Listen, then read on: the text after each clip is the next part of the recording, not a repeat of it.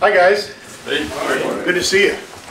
Got a kind of a treat for you today. My good friend Paul Therrien and I are going to talk to you a little bit about foursquare.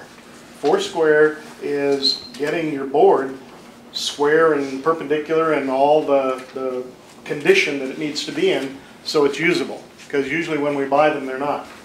I don't think that's going to fill up the entire class. We're going to show you some widgets, and we're going to show you how we do it without all the widgets also. Well, I think there's going to be plenty of time left over for question and answer. Paul is a master carpenter's master carpenter. He really is. Done work for Elton John. When I worked at a mansion, about a $15 million mansion, and I lasted for a year and a half. And then they ran me off. But Paul has been there 12 years. And then I quit. And then he quit. But anyway, so be thinking when we get to that part of today, be thinking about questions you have just for cabinet making, furniture making in general. If you're having trouble, maybe you got a question about biscuit joints. Maybe you got a question about mortise and tenon. Maybe you got a question about anything but turning stuff. And I was talking to Tracy out here today, who works here at Peachtree, and he said, "You're doing foursquare. Do you know that much about a table saw?" Yes, I do. Well, he didn't know. I said, "I thought you were a big turner." Yeah, I am. But in a previous life, I've built well over 1,000 pieces of custom furniture. I started this club in 1998 when I worked at Home Depot. I'm a trim carpenter. I've trimmed entire subdivisions. So, yes, I turn now. Yes, I make a living now. But that doesn't mean I don't know other stuff. I do. I just finished a project for a big catering company, a cabinet project that took 58 sheets of plywood and 40 sheets of black plastic laminate out of my garage. So I do this stuff. So anyway, so the format is going to be how to get things square and true and flat and all that. Question. I want you guys to vote. Between Paul and I, do we own 6-inch joiners, 8-inch joiners, 12-inch joiners, or 16-inch joiners? Is there all of the above? How about none of the above? Yeah, None of the above. how about none of the above? I think the latter. Yeah, we don't own joiners. Yeah, really. Take up floor space. Floor space is valuable. Now, I did. I had a 6-inch joiner, and I wanted a great big one. And then this guy said, "Yeah, what do you need that for? Let me show you how to do it this way." So I did. I hadn't used my joiner in 5 years, so I sold it. But anyway, so we're going to show you stuff. There are some things you need. Most of them you can make, or you can buy them, and you can buy them right here. So, anything you want to say before we start? No, like I said, the main reason I don't have a joiner, because they are handy for quick going over and flattening some. It's nice to have one for quickness. Yeah. But like I said, they take up floor space, and working in a small shop, I'd rather have my floor space. And then we're going to get into flattening a board without a joiner shortly, so you'll see our method. Because something I do have in the shop all the time is a planer. So we're going to work with a planer instead of a joiner. We use a planer a lot like a lot of people would use a joiner. Okay, they are not interchangeable necessarily, but you can make them, if you know some tricks and stuff, you can make them do pretty much the same thing.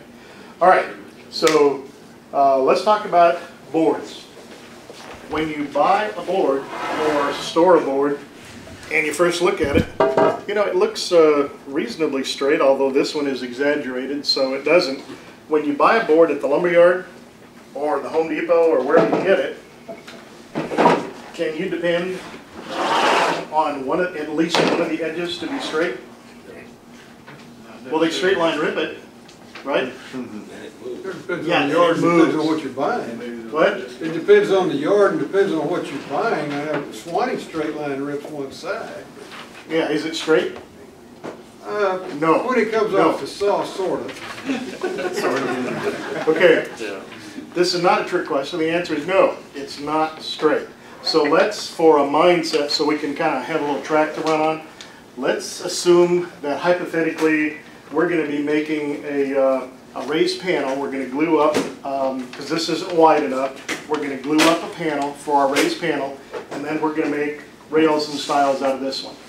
So following on that track, the reason you need things to be square and 90 degrees, not 88 degrees, is when you assemble stuff, if it's not square, it's not going to be flat.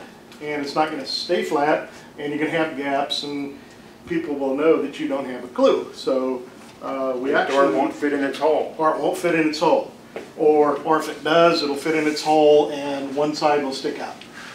I had that happen a few times. Okay, so anyway, we have a saw stop here. They're not going to let me run it. That's fine and dandy. There's some things I need to tell you about the saw. And the main thing that the underlying point of all of this is you want to take the human variable out when you're trying to do this as much as possible. You'd like to just stand back and wish it into existence. I know that's how some of you operate now, but that won't work. What you want to do is when you feed material through the saw, let's say, and let me talk about the degrees of accuracy. For most of the everyday stuff you do, you don't need to be super accurate. But when you need to be super accurate, you need to be able to. So if this is a project, we're not just ripping something to make something for the workshop, but we really want it to be accurate.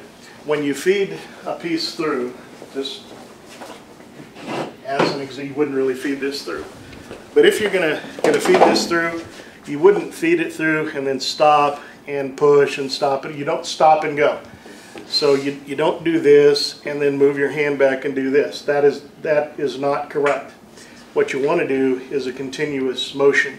You want this to move all the way through. The very best thing you could have is a power feeder. Why?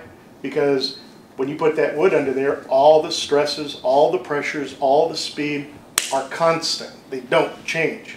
So that's what you want to try to mimic. If you're going to put this through, you wouldn't want to stop in the middle. Okay? Also, this particular fence, it's not a bad fence, it's adjustable. So when you get your fence, if you haven't ever adjusted the holding power, you need to do that. Because generally, the power here is kind of snug, but this thing will actually move. And I don't know, maybe the camera can see this. Let's see what we've got. This is a dial indicator. They're checking run out on the blade. But I want to show you what happens just on your feed. And this, I have a Delta Unisaw with the great big extruded aluminum fence, and I thought, man, that's rigid, man. That's like concrete. That'd get a move. And after I got with this guy, it moves a lot.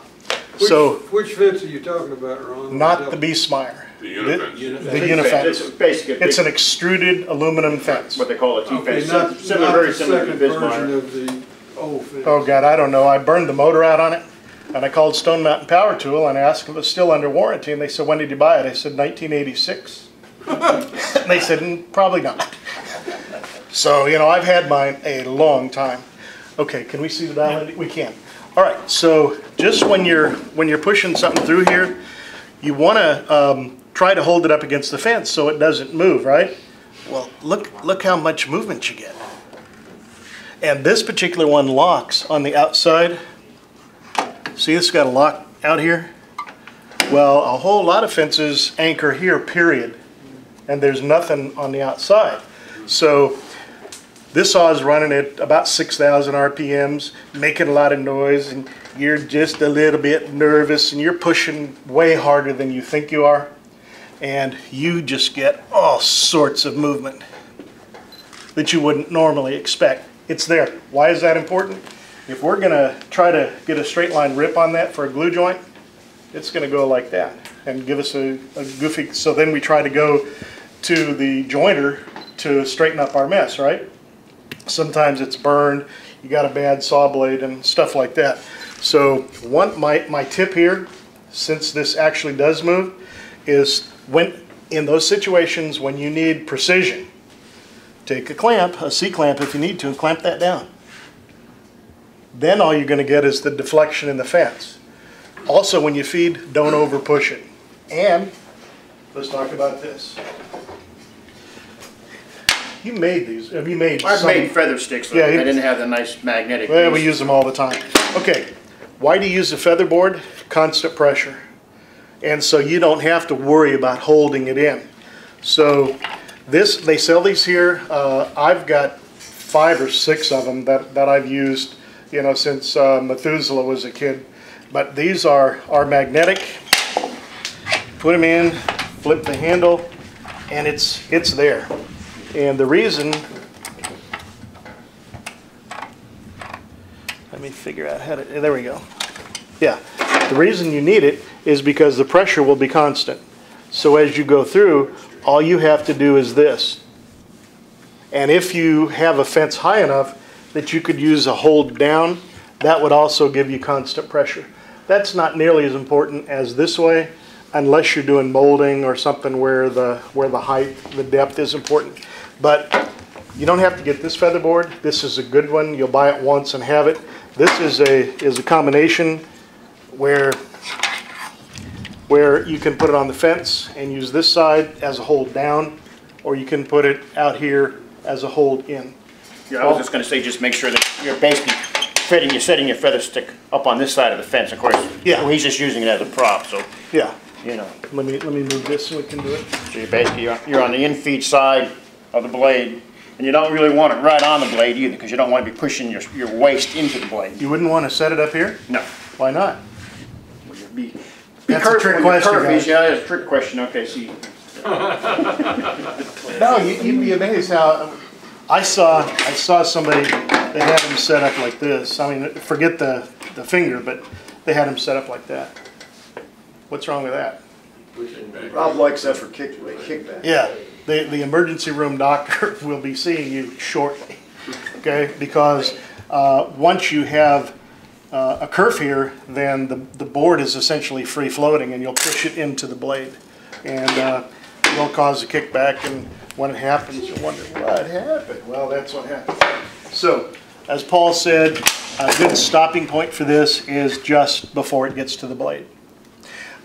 This guard, by the way, I know a lot of you don't know what this is, a saw blade It guard. really confused me today too, Yeah. because I haven't seen mine since I bought the saw. I have a 20 prize. years I have a ago. prize spot for mine. It's on a nail, about 8 feet up in the air, right there. But the riving knife, the back here, really serves to separate the blade. You might have heard that wood moves. Why? Internal stress. So just because the board's laying there flat, it's inanimate. When you run it through the saw, a lot of times it'll go out. If it goes out, you've got the fence here, you're cutting, and if it tends to go out, that will push it into the blade and get a possible kickback. If it closes in, and 2x4s are famous for this, if they close in, it'll just pinch down on the blade. Well, this stand here, this is really a riving knife, that it'll just close down on that and be a little hard to push through, but it won't let it close down and pinch the blade. Okay, what am I missing so far? That's about it. And like I said, for you guys that maybe we have removed these for some reason, I don't know why you would, but I've taken my table saw insert and I've come back here in line with a blade and drilled a hole, and I just set a nail in that hole. If I've got wood that's closing up on me, and that nail works as a splitter and keeps it from closing up on you. So when you need high precision, take the human element out as much as you can. Pre-plan where you're going to be, where your position is, and set up so you can feed continuously. You'll get a much better cut that way. Blades, if you need high precision, you need a really good blade. You need something we use. Well, I've used Forest. Of course, that'll hurt your pocketbook a little bit. Forest is good. Scarpaz is good. Freud has something called a glue line rip blade, which is excellent. You need, a lot of times when we do this, we'll actually keep sharp blades for the finish cut. And when we cut things, like let's say we're gonna cut this down, we're gonna make on this one at least 3 cuts. We cut it to size over about 1/8 or so. 1/8 to a quarter, maybe. 1/8 to a quarter over size. Why? Because the wood's probably going to move some, and you want to go back once you've made your approximate size cut, then go back and make a final cut. Okay? And you're not going to do all of your woodworking this way, just when you need stuff to be right. Okay. You gonna go in a straight lining with the table saw? Yeah, I think we'll do that next. Okay. Let's say, for example, we got this board out of the drop-off pile for cheap, because we're cheap. So we've got some defects here and here, but I've got enough where I can use, especially this with all the figure in it, where I can glue up a door. But I know for a fact that this or this, neither one of them are straight. I just know that. So if you put a straight line on it, you can easily verify that there is no way in the world that that is straight, either side. So some of you run through a joiner, and I used to also. But you need about 5 years of apprenticeship on a joiner to make that sucker cut right. Make your in-feed table the proper height for your out-feed table, be able to get the fence square, be able to hold your body and hold your breath for like 3 minutes while you run this piece through, and are not as easy to use as you would think. Not easy to use correctly, because you'll start out with a board that ends up pretty much parallel, and next thing you know, you got a wedge. Next thing you know, it comes out looking something like that, because of uneven feed pressure and this and that. The other thing, you snipe on the end. So in order to avoid all that, we're going to do a straight line rip. Well, what if you have something that is really, I mean, this is close, but could we just run that against the fence and come out straight? No, why not? It's gonna follow the curves. Yeah, it's going to follow the curve, is right. So your board, greatly exaggerated, but if you run this through the fence, this is going to touch here and then back here, and or up here it's going to rock. Once it gets past the edge of the fence, then it's going to fall off. Yeah, it's not possible. So we do our own version of the straight liner. Paul, this is your specialty. I got 2 straight lines for you. Yeah, I gave a door class a couple years ago, and basically how I straighten the board. If this board, if I was going to use straight line this board, I'd have it like a 6-foot level instead of a 4-foot level. But we know our levels are straight, so I'll take my board and I'll tape my level to it, and I'll take and feed both of those past the fence. Now this outside edge, now it's going to be parallel to that level. So no matter how curved this piece is, I put my level there, a lot of times I'll do it very quickly. I'll just hold the pieces together and feed them together. And that's, you know, things will move a little bit. And after we've gotten it straight line like that, of course, we may end up with some saw cuts. I don't know, when are you going to talk about the disc? You want to talk about the sanding disc here? Or? We can. When you straight line this, you can reclaim wood. That's got a couple big chunks out of it. And if you had, let's say you got a piece of plywood, for example, that you want to use and you don't have a CNC, and you don't want to clamp a straight edge to it, you could take this straight edge, and we use usually duct tape it on there. Don't follow this side, but duct tape this on here and just run it through, and you can, it'll be straight arrow if you use your normal feeding procedures. When you say don't follow this side, what do you mean? Don't tape around here, because now this isn't flat. Or just stop it right here if you got a solid one. It's just holding it there. Yeah. It's just really making a really long fence. What if you had something thicker, then your saw will cut high, and you're going to have to make 2 passes? What are you going to do then? Bandsaw. No? What are you going to do? You know how to do it. Well, yeah. I'm going to make my cut and flip it. Of course, I'm going to... If you flip it, though, you've got this on the bottom. Now what? Stack that 5 levels. Yeah, put an auxiliary fence on your table saw, something that's high. So when the first time you run this through, it'll be low against your extension, and then when you turn the whole thing over, it'll look like this, and it'll touch on the high side. Because we're going to make a cut here and then a cut here. So you can still use it. You just got to do one extra step and put an auxiliary fence. I mean, that's yes. What step in squaring up this board are we, is this your first step to run that one edge? To get it straight. Most of the time it is, not always, but it depends on what you're making and why and that. On this, I wouldn't, if I was gonna cut it down to glue it together, cut short ones, I'm gonna cross cut it first, long. Okay, because the shorter piece of wood you can work with up to a point, the better it'll come out. Where I was going with that, what if the board's in line? How do you take care of keeping it cut edge square? That's what we're gonna go into flattening it. We'll get into warpage and winding and stuff, yes. Can I just use a, let's say, a 1.5 inch square metal tube instead of a level? As long as it's straight and it won't bend. The 1 inch square metal tube will flex if it's mild steel. A lot of times it'll flex in the middle, especially over a long run, right? You saw some deflection here. It wasn't really a lot. Yeah. But it really was. When we're trying to, they were talking about doing precision work. Otherwise, you don't care. Most of the time. I would check the 1 inch stock, and if it worked out, stay with it, because yeah, the longer the better, depending upon how long the board is, what you're trying to straight line. Yeah.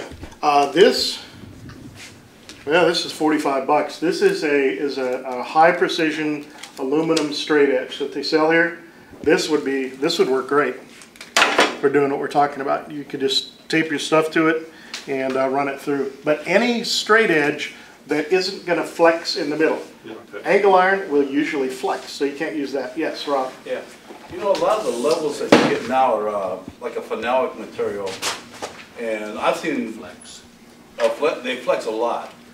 Okay. So, you know, like your one that you're showing over there, I'm not sure about that one, but I've got one that's over 4 foot long. Yeah. And as you move it, you know, it's got more of almost a rubbery base to it more than the hard plastic. And that one looks like a little bit of harder plastic. But if you take that, like you're running alongside there, as long as you're not putting much pressure on it, it'd be pretty good. But mine tends to flex. I've taken and put it down where I'm just marking marks on it. We most of the time use aluminum levels, good ones. I think you use Johnson. Yeah. Pretty high dollar stuff. It's not going to flex. They still make stuff like this out of aluminum that won't flex. And another thing too. One, a wood one, and some of those like plastic ones. Those plastic ones. Yeah, well, don't use something that's going to flex. I don't care what it is. Don't use it if it's going to flex. Also, you're not pushing here and here. You're pushing across the entire length, Right. so it would tend to flex. In fact, this your only flexion would be between here and here. You don't have to worry about And it. this is really for quick. If I'm doing something and I've got sleds I make up. If I got a board that's 10 foot long and I need to straighten it, I've got pieces of plywood that I've laid on top of each other and I've shot together or screwed together, so I know my plywood's nice and straight. And then I've got a fence on it with some hold downs, and I'll put that 10-foot board on that sled, clamp it in place, then feed everything through. So I can get a nice straight edge on 16-foot boards if I wanted to. Which We're used really to using difficult. sleds in a crosscut mode, but you can also use them. They're carriers. They just carry and they give you something that is reliable to register against. The fence, yeah. Yeah, Put that so against the fence. consider your fence, consider your blade, and then consider your feeding method. Okay, we good? We're good, I think, on straight lining. Yes.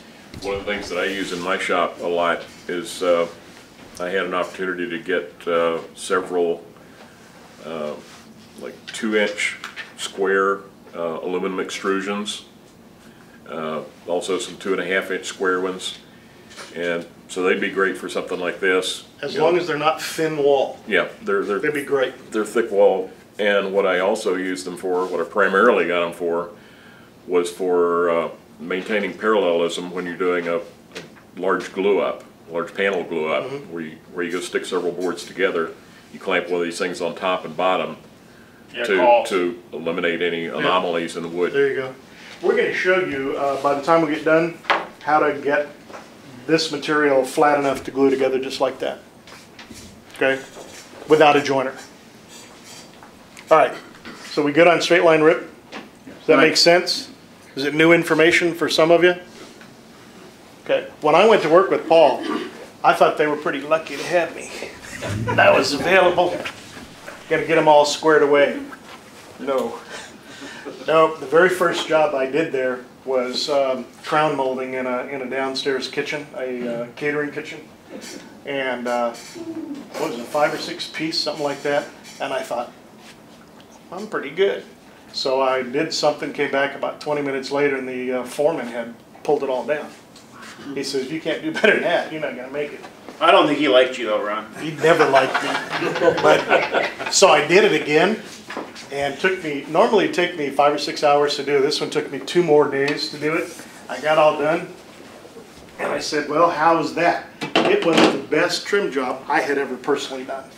It was really cool. He goes, "Well, we just can't spend any more time on this, and you know, obviously you don't know what you're doing. So we'll just have to live with it." And that was my initiation into working with and he wasn't the foreman. All right. But anyway, that's where I learned a whole lot of this stuff. So we've done our straight line rip. We've at least got this side straight at whatever point we needed it to be straight. Okay? Could be way down the process. So next, I think we want to talk about getting stuff flat. Okay. Right? Does that make sense now? Yeah, because that would maybe be one of your first steps too. Because this board here, like I said, this board here we've got, and it was pretty flat to begin with, so you could really start working with it once you straight lined it. Probably. So, okay, but what if you had that? Can you guys see that? Not flat. Oh, we'll turn it over. Well, it's touching right in here though. yeah, it's touching in the middle. That's really all you need. Okay. And as long as this is, if you have a 6-inch joiner with a 4-foot bed, what is the possibility that you're going to run that through a joiner and get it flat? Zero. Zero. Okay? This is going to be one of those wedgies. You might as well just go ahead and cut it up in little pieces and put it in the fireplace, because that's what's going to end up happening. So I get on this job site and step further, Ron. What about a drum sander? A little bit at a time. Will that do it? no. It won't. Okay. No. And well, what about Even if your what about a table planer? Even if your table is longer. No. It The answer is still no. follows the What curve. about a planer? Same part. Okay, same problem. Why? Because if you run it through this way, what a planer does is a planer makes one side parallel with the other side. Will it take out warp, twist, wane, and cupping? No. Just the other side will be all parallel and it'll twist like that. You'll have a really nice propeller. So, Paul showed me something really cool. I've used it 1,000 times. He's used it 50,000 times. So, No. There's another situation for sleds. I'll make a plywood sled so I know it's nice and flat. I'll take my board and say this piece of maple here is plywood, my plywood sled. And I like to work on my backup table behind my table, so I've taken my levels and everything. When I set something on my backup table, I know it's flat. I've crossed it, I've checked, make sure it's not winding, it's nice and flat. this is while you're doing the assembly. And so I've taken my I've made a sled up. Say this piece of maple, like I said, is a piece of plywood. It may be a single layer for short pieces, or it may be a double layer where I've kind of staggered my joints and I can make a board. Like I said, I've run 12 to 14 foot boards trying to get them straight. You know, so. Here we're talking about trying to get them flat. Flat, I'm sorry, flat, not straight, but flat. So I've taken this board, you can see, now if you put this in the planer, what's going to happen is just going to push it down. And then when it comes out the other end, then it's just going to spring back up. It'll be smooth and parallel. They'll be curved. So basically, I'll take my board and I'll fasten either maybe a block of wood here, or I'll actually even put a screw out here and make sure it's low enough it's not going to contact the cutter heads on both ends. So now the board is stationary on my carrier, but we still got the problem of it's flexing up and down. So I make my little shims. I think I've showed you all my little shim jigs before, and I'll come along here and I'll slide them in underneath my board and take a little pinner. I've got a little headless pinner, like a 23 gauge pinner, and I'll pin those in place. And I'll go ahead and I'll stack my wedges in here so the board cannot flex now. It stays solid. And if it has twists, you just kind of shim it so that everything's going to stay stationary. Nothing's going to move. And once I've got that where it's stationary and it's flat on that board, then I'll take the whole sled and the board and I'll pass it through the planer. So when it comes out, the first couple of passes you're going to make, it's not going to touch up here at all, just like working on a joint. You're not going to make any contact. Or if it does, like the first time I did it, it stops about right here and the machine starts smoking and it'll pop breakers and stuff. So when you take your measurement, you want to take from the, you know what I'll do is I'll put something flat on there, I'll take my tape measure and I'll measure what I have there, and that's what I'll set my planer to. I'll set it to the thickest point. And I'll pass this through the planer, and eventually I'll take all the high spot off, and then eventually I'll have a nice smooth cut all the way down, and it'll be flat. I could take my level at that point, my 6-foot level, and I could put it on that, and it would touch all the way through. Wouldn't be any daylight coming up underneath that level. Paul, how many interior doors did you make for that place? Oh, like 15 or 20? At least 14 to 15. We sat down one time on the job and calculated between the material and the labor these fantastic interior doors in this mansion. Most of them are 2 inches thick, generally 3 feet wide. Some of them normal 80-inch heights, a lot of them higher, and the stiles on these things were a lot of times 4, 5, 6 inches wide, and it'd be solid white oak, solid mahogany, solid cherry. They'd be solid material like this. So when we got the material in from Atlanta Hardwoods, a lot of times it'd look exactly like that, and you'd have to get it flat, dead flat, and then do the square stuff. And this is a trick that Paul used on white oak that was so big that he'd say, "Hey Ron, grab the end of that piece, you know, put it up on the table and get it dead flat." You will end up with about a piece about that thick after you Oh no, level. no.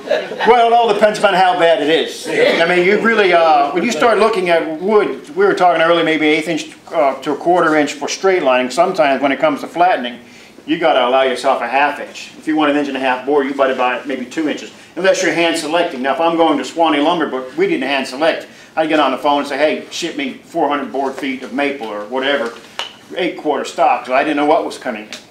And I found, I mean, Mark, this other guy we had working with, he did bring a joiner in. He did a lot of joiner, flattening on the joiner and stuff. But I feel that this method saved me material versus the joiner. He would get a board flat, but I think he used a lot more material, would go through a lot more material. I could sneak by if I needed a 2-inch board or 1 3/4 board, and they sent me a 8/4 board, and I only got a 1/4 inch to play with, and it had some kind of twist and warp to it. I felt I could get more use out of the board with this method than by trying to push a board over the joiner. I mean, I'm not that experienced with the joiner. I'm sure some guys that have worked with the joiners a lot of times could probably come out with a nice flat board in a few passes, but it seems to me like I'm constantly feeding that thing, trying to get a flat edge. And this one, I know it's never going to move. Every time I pass that past, the cutter head is in the same position. Okay, a couple of summary. When you first lock this down, if it's got a little warp or something to it, figure out which end is going to be touching the board. Anchor that, and then shim the other end and anchor that. Second thing, you have to assemble it on a dead flat table, because if the table is not flat, then you're going to assemble it exactly the way it's going to mirror the table. Okay, we had a question? Yes. Once you get the first side done, then you use the sled. No, once you've got the first slide, then you just take and run it through your Run it through planer. the planer. Yeah, because you know the side's dead flat. On longer stock, what's the sled made out of? Plywood. I usually take and rip a couple of rips of plywood, and I'll double them up and screw them down and try to build a little stiffness in it. It's decent plywood. This is not CDX that you're Yes, making yeah. this stuff out of. You know, this is generally birch or Yeah, you want something fairly flat. yeah, you want some You decent stagger plywood. the joints, I think you said too. Yeah, Right. if you're, yeah. And if I got a piece of plywood and it starts to belly up on me, I actually shrew it to the table, because I want to, if I can get everything flat and parallel, it can kind of move a little bit in the planer. But if it's flat and parallel, if I set the plywood down on the table and it's got a belly on it, I'll clamp that board down flat, because I know my table's flat. So when I put my other board that I'm going to plane in there, and I wedge it, then all these wedges and that bottom edge, by the time it goes to the planer, it's still going to give me a flat surface up here. Because after a while you stand your jigs up against the wall, they're going to take a little belly to them. We'll answer your question in a minute. Show them the jig, The jig? the wedge making jig. Oh, yeah, 'Cause okay. Not everybody saw it. Yeah. It's a little shim cutter, I call it. You see, it's just got that 1/4 inch notch in it. And I take a board, I cut a board about 7 inches long. And well, we don't have a nice. That's okay. Yeah. And just have a board that could be this wide and just run it through here, and that'll cut off what comes out is a wedge. And then you keep flipping your board. As you cut, you flip your board. You only use these like in 5-gallon buckets. Yeah. I always have a good bucket, Oh, a yeah. handful of them sitting around. Yeah. You can pass that around if you want. Okay. Okay, somebody had a, yes. Okay, now, Put a wedge with it. if the board has a DNA that it's gonna warp. If it's got a DNA that's gonna warp, then put it in the fireplace. Okay, what's gonna happen when you cut out the bow? How long is it gonna be before it bows some more? If it's in the wood that it's gonna bow, God and all his angels ain't gonna help it in it, it's gonna bow. If I take it and out of that jig, when I take it in there and I set it on the table and it's giving me a hard time, then it's time for the fireplace. Lay hands on it, anoint it with oil, see if it will heal. But I just think that that's something, some boards, Some boards will do that for sure. you can straighten it, but next week it's gonna be. That's screwed up absolutely again. true. And so now we gotta have wisdom to know what board is gonna do that and what board ain't. But well, why does it do that? Huh? Why would it move? Sap and all of this. It's not dry. It's not properly seasoned. This stuff is not green wood. When you're doing this, you're doing it Not to necessarily so. 7 or 8% moisture content. Okay, I mean seasoned, good, stable stuff. And depending on how much material you move, you remove, it could move a little bit. And by the way, if you treat one side, you do the same treatment to the other side. You're talking about when you're putting a finish on or something. No, I'm talking about Oh, you're like talking if you about, plane one yeah, side, right. you need to plane the other side so it will absorb and release moisture at the same rate. We had another question over here. Yeah, I was asking him if he always used hardwood for wedge. No, because I use the hardwood if I want to move something. I'll go look for the hardest wood I've got on the site. If I want to put wedges in and snap them, then I'll go ahead and grab a piece of pine. If I'm shimming a door or something like that, or if I'm shimming somewhere I just want to reach over and snap that wedge, then I'll grab a piece of pine. If I want to move something, I'll grab a piece of solid oak and a sledgehammer, and it's going to move to where I want it to go, unless it's absolutely, totally stubborn. Okay, so you run this through, you're going to end up with a cut about here, second pass probably here, and so on. So you kind of work out to it. Then you just remove it, flip it over, and run it through your planer. Or you might have to go the other way. You need to read the wood, read the direction, read the grain.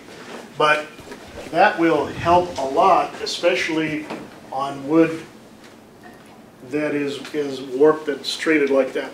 All right, any other questions? You would follow a similar process for propeller wood? Yes, you follow a similar process for propeller wood is the question. And if it's propellering up like that, figure out which end you're going to attach, and then wedge up the other side as well as in here. The point is you want it to be stable. When you run a piece of wood through a joiner, through a planer, the rollers, the pinch rollers, will squash it flat. And then when it comes out, it springs right back. Well, if you put the wedges under there to support it, when it goes through there, it can't move, and it'll give you a dead flat surface. Okay? Maybe one point on straight lining a board. If you got a board in the shop and you really want to use it, and this works for a joiner too, the first step I'll do, I'll take a line and I'll snap it. Then I'll take my skill saw and I'll cut that snapped line. Now I'm not fooling on that joiner or the planer for 9 million passes. I saw a guy at a shop up in a stir-working shop, and he had a board. It had a hell of a curve, and he's up there and he's passing that board. I said, man, he spent 30 minutes on that joiner trying to flatten, straighten that side. So why didn't you cut it with your skill saw first? Or a bandsaw. Yeah, anything, just get it pretty close. straight, get it close. The mantra that Paul uses is sneak up on it. You get it close first by the coarse methods, and then you fine tune it where it's absolute perfection. Okay. Let me ask you this, have you ever used a board that was straight and tacked it to the other board to cut a straight line? Sure, and that's basically the same principle as using the level. It doesn't matter what it is, it just needs to be straight. Tap it down. Well, they actually make sleds. The sled, let's assume that we have a straight line here.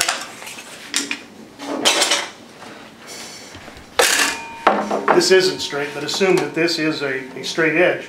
They actually make sleds like this with clamps where you would take, let's just use this, where you would take the board you're trying to straight line and clamp it, and this is nothing more than a carrier. Yeah. And even though this isn't touching the saw, you're still going to get a straight line. Yeah, a rock hard wood crafter would be happy to sell you one. Yeah, well, they probably got them here, for all I know. Okay, Ron, yes. when you're doing that, when you fasten a board on top of another, or fasten a straight board on top of that to cut a straight edge, would you put the board you're cutting on the bottom or put it on the top? No, your sled would ride like here, Yes. and your clamps are up here. The board would be on top just like I had it. And then you just let it hang over a little bit here. You've seen the clamps out there, you just take. And of course my clamps, I'm cheap, so I don't buy clamps. What I do is I take a block of wood, 2x2 or something, I'll screw it down here so it stands up above a little bit. Then I'll just take my shim and I just push it up underneath there. This is his clamp. Yeah, if this was, I'd have a board sticking out over here a little bit, and I'd just take and I'd put my shim in there. Because I said, I don't want to buy clamps. They cost money. If I'm working on a job and the material's free, I can cut these all day. But the board you're cutting is on top. There's a space between that Yeah. and the table. Yeah, yeah, just like what you see right here. Yeah. Yeah. But do you feather that a lot? What's that? Do you feather that Yeah, top I see board that. very much with the blade? What, feather? What do you mean by feather? Chipping it out on the bottom. Well, this is not a final cut. It's a dead bang straight line, but we're not final cut. Yeah. That's what we're going to get to next. And even if you, I mean, you're going to have tear out depending upon the blade. The better the blade, the less tear outs you're going to have. You know, this is a 40-tooth blade, so yeah, we'd probably have some tear out on that. But It's okay. especially if you're doing your rip, you want a 40-tooth blade. Otherwise, you're just going to burn the hell out of it. Yeah, this is not the final cut. Remember I said we sneak up on it? We're just trying to get it straight, so and may not even be the final width. In fact, it's not the final width. Okay, Paul introduced me to a secret weapon. So I went out and bought one, and I love it. And based on my success with that, I sold my joiner. And I used this for the full year and a half I was there. I used it virtually every day. And do you remember what it cost?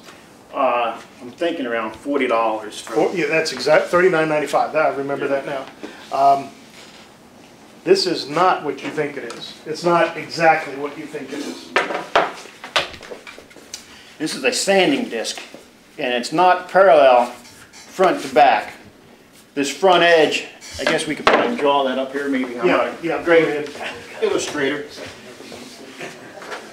But the one side of the disc is flat, and the other side of the disc has a 3-degree bevel on it. And what that bevel is, when you put that into the saw, then you tilt your saw, so now that this bevel is parallel to the, or it's perpendicular to the table. Can you guys see that? This side is 3 degrees, this side is flat. So when you put it in the saw, you tilt it over 3 degrees. And what that gives you is an infeed. Basically, yeah, that bevel would come all the way out. This will only contact the wood in this area, right? Yeah, so what that does gives you an infeed. Only contact the wood in this area right here. If it was parallel to the fence, you wouldn't be able to feed it in. It would Right. start to jam up on. And it would be rubbing from here to here, and it would burn like crazy. But that 3 degrees, for the very first one I owned, back when I was, 25, whatever, I didn't understand the damn thing. And by the time I understood it, I'd lost it and couldn't find it. And then it took me years to find that. I bought that from, I think, Woodworking Supply of New Mexico. Of New Mexico. It's the only place I've ever found it. You can buy flat discs everywhere to get that 3-degree That's bevel. where I had my first one, was from Sears. Yeah, they had them in the 40s and 50s. When you bought it, when you bought the kit, they had the dado blade, the wobble dado, they had the disc, and a few other items. And like I said, by the time I figured out what the hell it was for, I didn't know where it was anymore. So what the hell is a 3-degree bevel for? 80 grit? Probably 80 grit on that right Most now. of the time, you want a fairly coarse grit, and running in a table saw at 6,000 RPMs, it'll give you a pretty smooth finish. It'll give you a glue surface. This takes away all your saw cuts. If you're running a blade, if you're not running a forest blade, you can go buy with a much cheaper blade. You can run with that 40-tooth blade. You'd end up with all those saw cuts and nastiness. You put this disc on, and you're only gonna take a little bit with this disc. Don't try to take too much. 32nd to a 16th, 32nd most of the time. Most of, On I wouldn't even hardwood. say 16th, which that's a lot. Yeah, that's a lot. So you wanna just kinda set that up. That's just gonna take away the saw marks, and it's gonna kinda straighten it a little bit.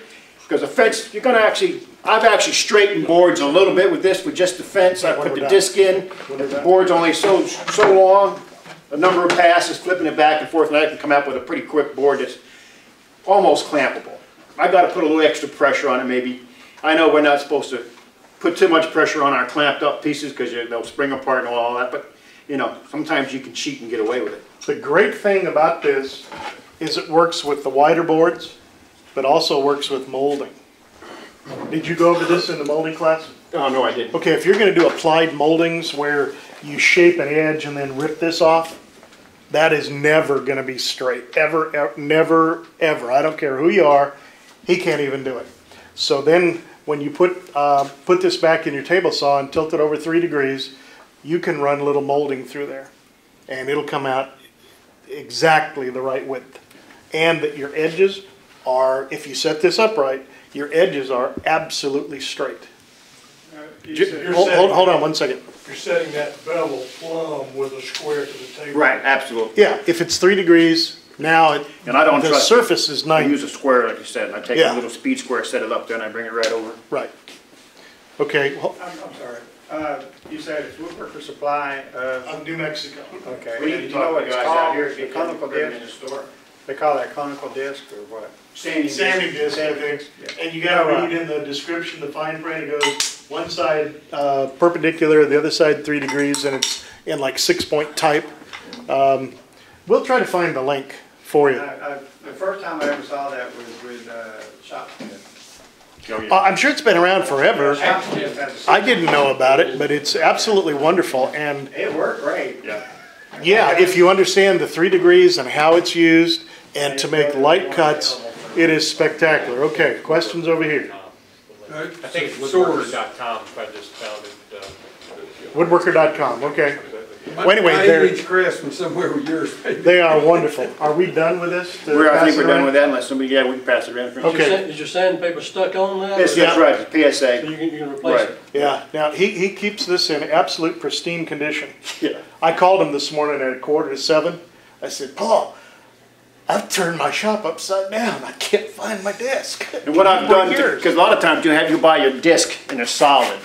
So I've taken and made my little jig. I've got an X-Acto knife on a beam of wood and a screw. So I'll come in and I'll spin that around there Sandpaper? and cut my sandpaper hole out in the middle. How's that held on there with adhesive? Yeah, Right, it's PSA. PSA, pressure sensitive adhesive. How do you take it off? Peel it off. You peel it off And then you gotta clean the disc. Then you take your acetone, you gotta clean up the residue and get Yeah. the residue off the disc. Right. But geez, you can run, I don't know, 5,000 board feet through it, pass it. As long as you don't try to take off too much because Yeah. it'll burn the hell out It'll of it. burn it if you. Also, it works extremely well for plywood too. Oh, yeah.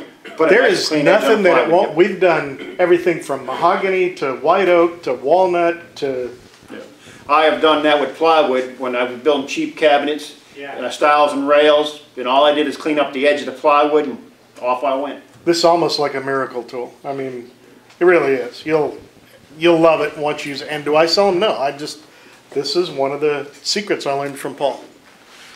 Okay, Ron, so I got one of those as my old radial arm saw from. What's that, a radio arm saw? has it got the bevel? Has it got the 3-degree bevel? Yeah. There you go. That probably came from Sears. 'Cause I think it was an 8-inch disc I had at Sears. And It was a 10-inch. was it a 10-inch? Yeah. I did find a 10-inch disc, but it's flat on both sides. I said, well, that ain't it.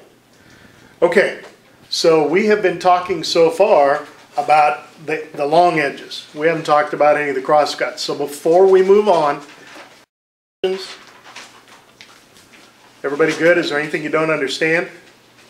When you're doing, I find when we're trying to full sheet of plywood, trying to hold it against the fence while we're feeding it in there.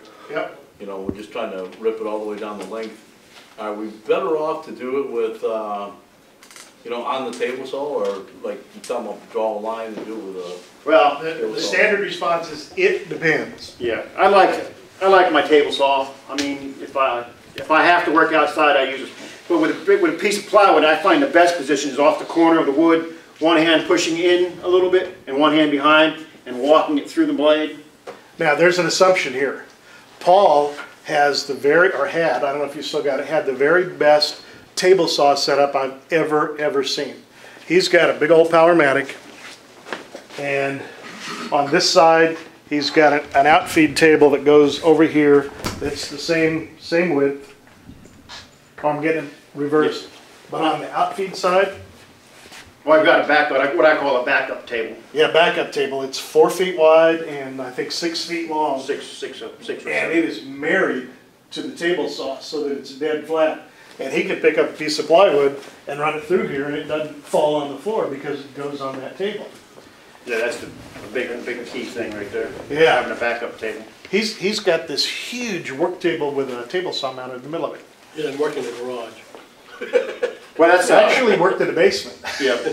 It works great in the garage because it does work as a, if you're working by yourself, you can use it for an assembly table. But the problem is, as soon as you get something halfway assembled, then you remember you got to rip something. Oh, yeah. Yeah. And you have to run off your poor helper like every 20 minutes. Yeah. So like I That said, would if you're be working me. by yourself, if you're working with other people in the shop, and that's not, you can't use that for an assembly table. Place in the world. So, yeah, Is that so. a freestanding table that you can move away from? No, it could be, but I don't. I've got it attached. Okay. I've got it. Well, but you could unhook it. You could. I have unhooked it, moved it, but basically I keep it. It's basically something like this, with the big legs and stuff. It's just 4 feet wide, 6 feet long, and on this end of it, you made bolts or something where it actually attached to the table saw. Right. Well, I've got it. The reason for that is so your outfeed would be, everything would be the same height. That your outfeed table would be the same height as this. But if it's married to it, then how do you clamp your fence down? What do you do? There's Cutouts. I have a little bit of space, about so much space, and what I do is I have a little block right behind the blade because when I cut these shims, I don't want my shims falling down because when I cut shims, I just keep pushing, and they end up on a big pile back there. If I didn't have that little bit of space filled in, then my shims would fall down and it would be a pain in the butt. The one thing you do have to remember when you make that big backup table is you got to put slots in it. Yep.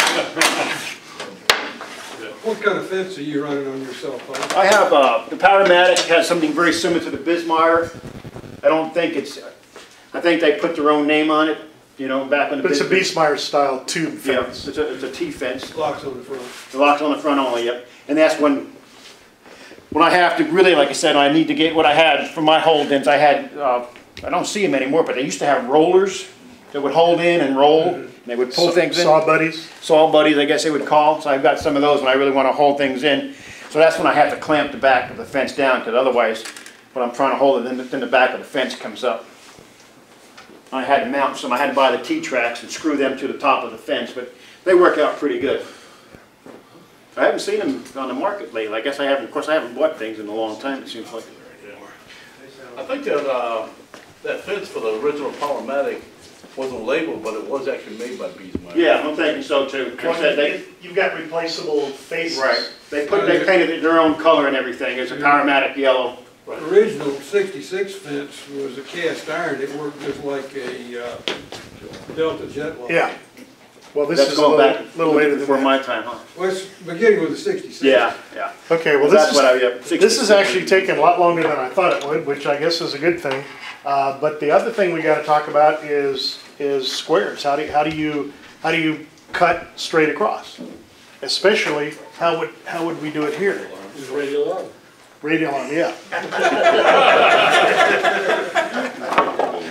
George, I love you, so I'm not going to respond.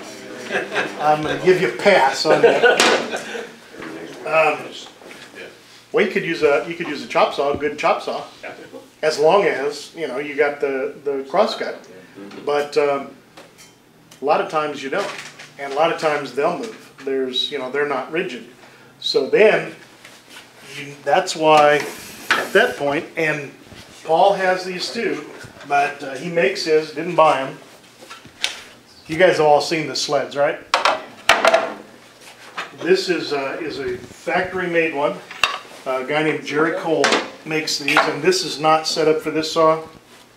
So I can't actually put it in the miter slot. It's got a guide, and it'll follow the miter slot.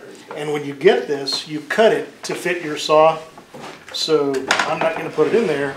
This is literally just an outfeed support. It doesn't move. It stays right there. And you slide this. The idea being that this is 90 degrees to the blade. You need stability.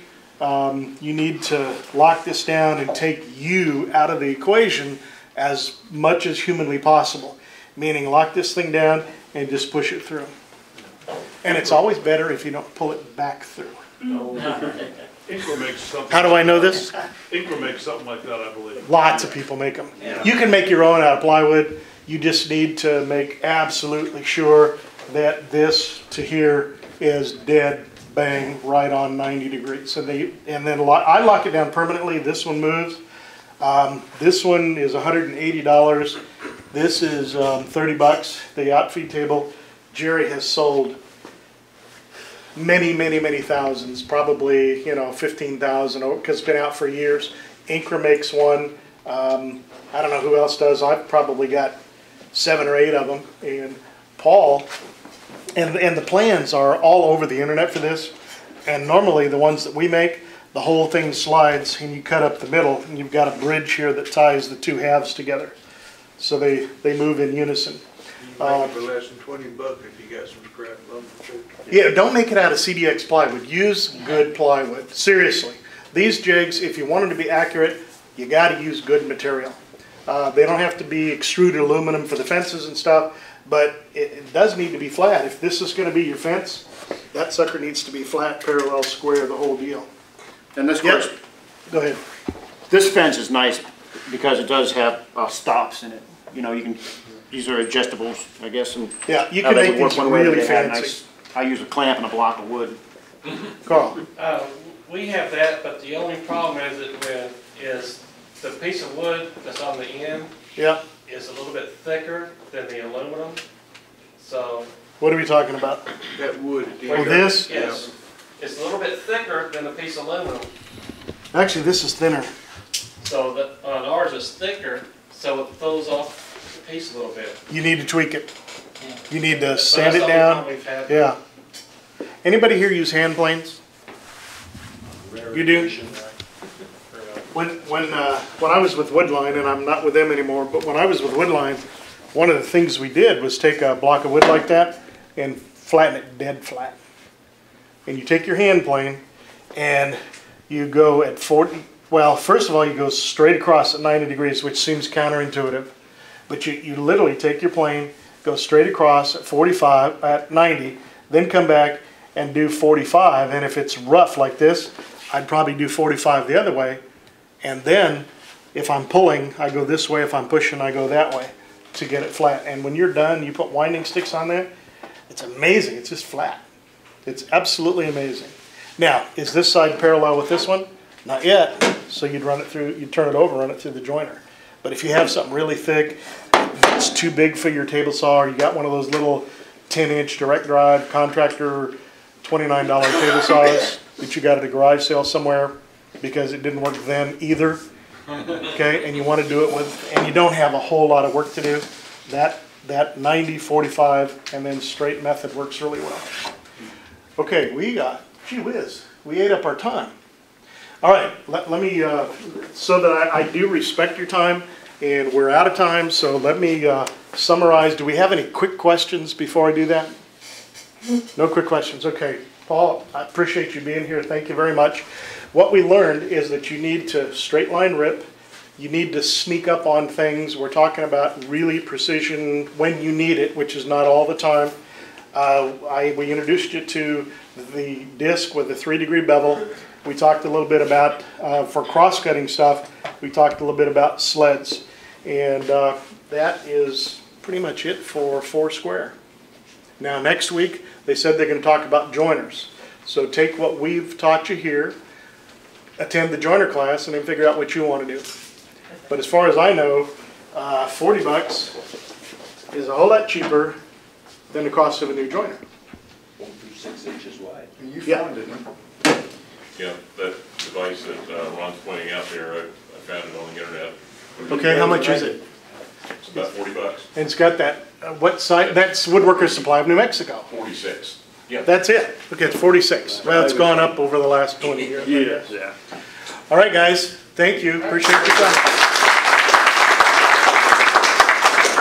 Thank you, sir.